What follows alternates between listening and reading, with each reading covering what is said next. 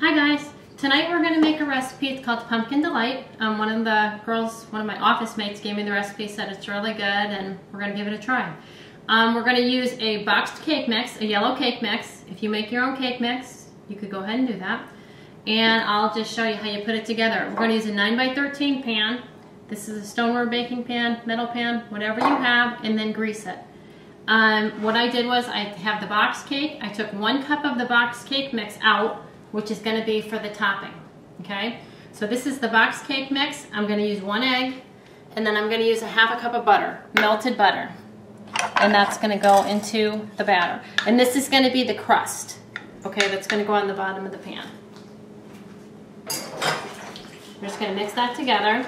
And then we're going to use, pumpkin is going to be the filling and with some spices, and then we'll just have a crust that goes on top. So you're just going to mix that quickly together. And you're going to spread that on the bottom of your 9x13 pan.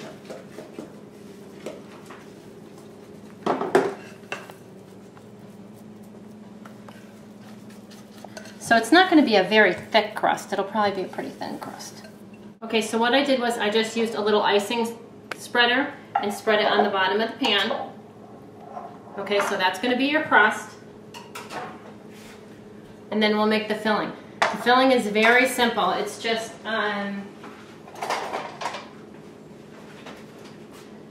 can of pumpkin, a big can, a large can of pumpkin. This is a 29-ounce can of pumpkin.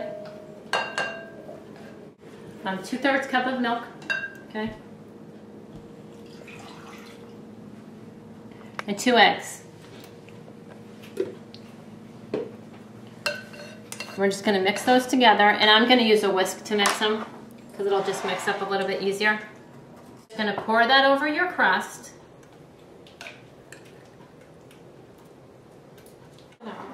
And then we're just going to make the crust that's going to go on the top.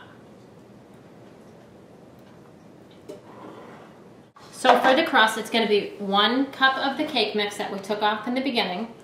Okay, you're going to use ½ cup of sugar, a 1/4 cup of flour, teaspoon of cinnamon, and then 4 tablespoons of butter.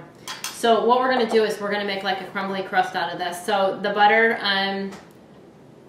you want it room temperature, okay? And then I'm just going to use a pastry blender. You could use 2 knives, 2 forks, you could do whatever you want. But I'm just going to use a pastry blender because it's easier to do. Okay, and you just want to work it into the flour and sugar. So all you're doing is you're just making like a crumb topping.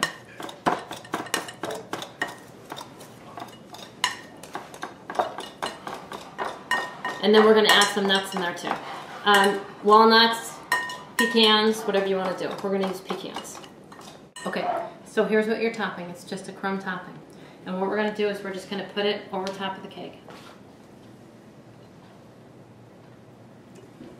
You just want it evenly over there. You just want to spread it over your cake. So it's sort of going to be like a pumpkin coffee cake, okay? But and if you want to make your own cake mix, go for it. This is just quick and easy. And we're just going to take pecans and put them on the top. Pecans, walnuts, you could use almonds if you want. And we're just going to chop them up a little bit, okay? And just using a food chopper, or you could use a knife, whichever you want. And just like a rough chop. And then we'll just put those on top.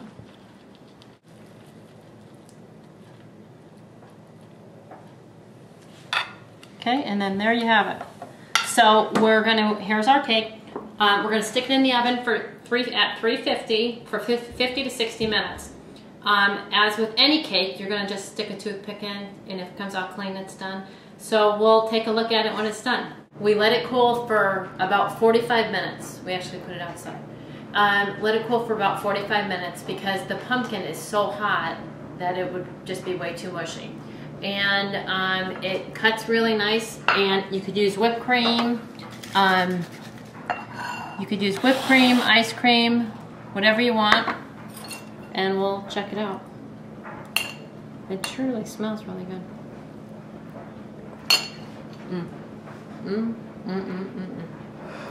Now that's really good.